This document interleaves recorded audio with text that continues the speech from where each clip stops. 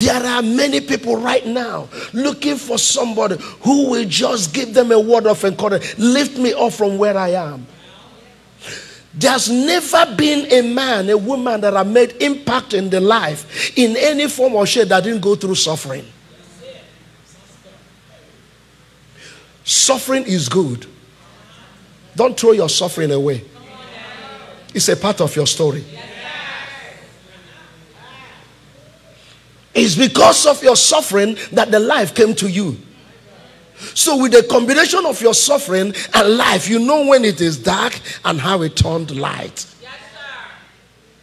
A man said, I don't know who he is, but one thing I know, I was blind, but now I can see.